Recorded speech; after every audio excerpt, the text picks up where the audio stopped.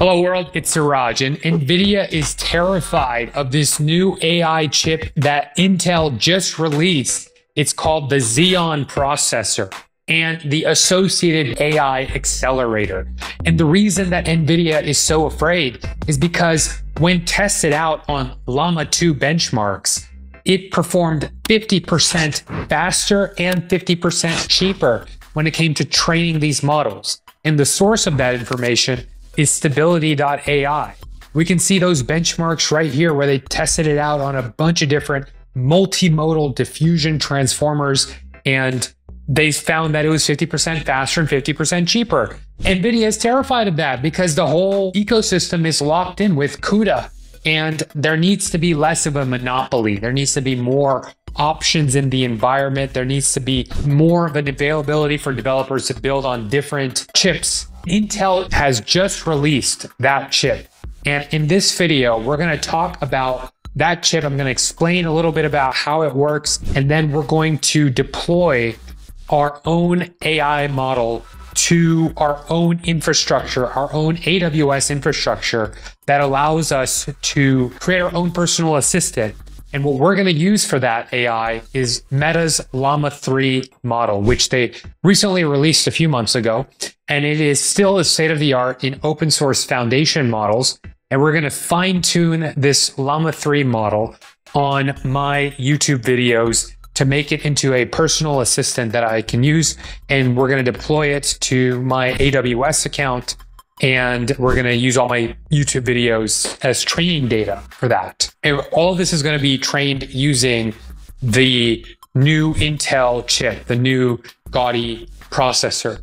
And it's going to be cheaper and it's going to be faster than NVIDIA. So let's talk a little bit about this chip that Intel just released. So H100s are in very, very high demand right now. Everybody wants them. Zuckerberg's, building 1 million of them. Everybody's building them and they're in short supply. So this is a good alternative to an H100. We can use an AI accelerator as a GPU alternative.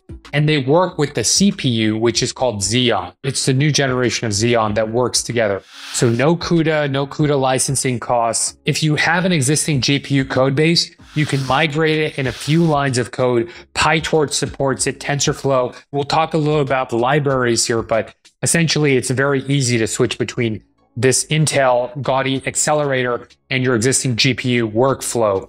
And it works with one node or thousands of nodes, so it scales, and it's price performant with the H100. It's actually better in terms of cheaper when it comes to training Llama 2 models and Llama 3, which we're going to do in this video. Intel really has a long history of, they literally invented Moore's law, right? Which is the law that computing power doubles every year. And in this case, you can see that floating point operations, which are used in AI, matrix operations, are 2 times faster for floating point 8 models, and then 4 times faster for floating point 16 models. What does that mean?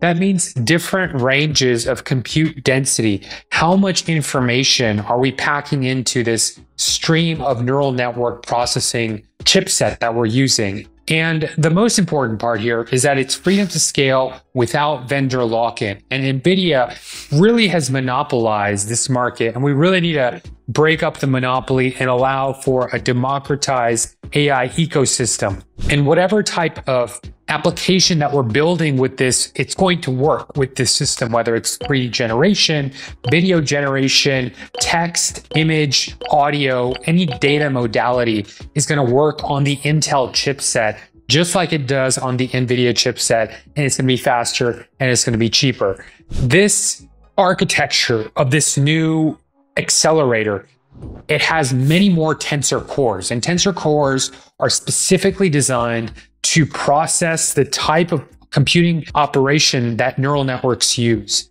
And that is in a little wrap, input times weight, add a bias, activate. It's very simple how it works. This chip is designed for that. So that's a little bit about the chip. It runs any type of AI model. It runs PyTorch. Let's get right into building something with it, because I like doing actionable things with information. So we know that Intel just released Gaudi 3. It's a great GPU alternative accelerator. We don't have to use CUDA. It's cheaper. Great. Okay, what do we do with this? The next step is for us to train our model on the cloud. So let's find a suitable cloud provider. And I'm going to set a timer here to do this in less than 5 minutes. And the first one that you might want to look at is Intel's own developer cloud. And what I've done is I've requested an instance, and it's pending review because I just did it today, but they're pretty fast with acceptance, so you should submit here to try on God E3. But for now, since we don't have access to the latest preview version on the developer cloud, we're going to use AWS directly. So we're going to run this AWS instance. This is still a way for us to try out the model on Intel hardware and avoid NVIDIA for now to see what it's like. So let's get right into how we're going to do this. Okay, so the first thing we're going to do is we're going to launch our new instance. And that instance is going to be dedicated to this Intel processor and to fine-tuning Llama 3 on my YouTube videos. So we're going to call it Llama 3 Fine-Tune Intel. And I'm going to now find that in my AWS dashboard under EC2. What we are creating here is a new computing instance. And a lot of cloud providers are trying to make this easier for you, like Vercel and others, but really we all want to use AWS. We should all be using AWS because it's cheaper and it's really the source of all these other startups. Heroku comes to mind. And I know it's easier for beginners to start off using other services, but ultimately we should be using AWS directly. So once we create a new instance, it's going to ask us what the machine image is. And what I'm going to do is I'm going to try to find that instance type, and I need to be in the right region. I need to be in US East 1 to do this properly.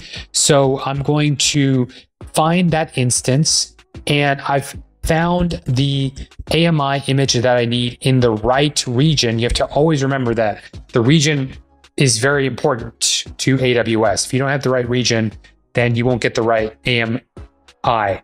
And I found a bunch of great AMIs here. I'm going to use this one, which uses the Gaudi.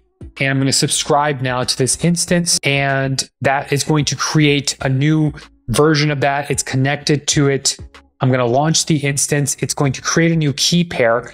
And that is going to authenticate me to this instance. And I'm going to actually proceed without a key pair. And that is now creating my Intel instance. And now once we have that instance, we can run our code to fine-tune Llama 3 on my YouTube videos. And how do we do that? I asked ChatGPT 01 Preview, of course, to do all that in a single class file of Python. It was able to do that in this file right here. So it's using the Hugging Face library to fine-tune Llama 3 on my YouTube videos by just feeding it a single Google Drive link.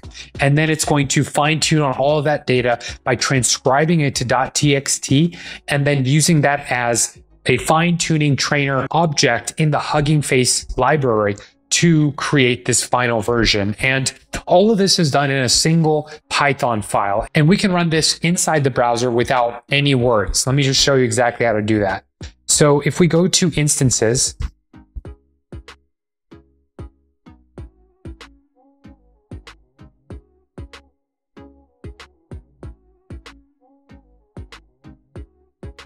if we go to connect in our instance state, we can then connect to that instance in the browser. And once we've connected inside of the browser, then we can just paste in our Python file and run it. So we're going to type in nano, and then we're going to call this script finetuner.py. And we will copy the code for that into the new file. And now we can run it. And that's now running on our new instance. And it's going to install all the necessary packages that are necessary, and it'll run that script all in one go, thanks to ChatGPT 01 Preview's amazing ability to create working Python code in one shot. And that lets us train our own AI model. And we can run this locally. We host it on our own instance. And this is very cheap, actually, right? A few bucks a month. And we have our own AI fine-tuned on our own data. Very useful stuff. Thank you for watching this video. Thank you, Intel, for sponsoring this video. I'm proud to be an Intel ambassador. Check out helpful links in the video description. If you like the video, smash the like button. It really helps promote the video. Hit the subscribe button. And for now, I've got to keep training my AI model. So thanks for watching.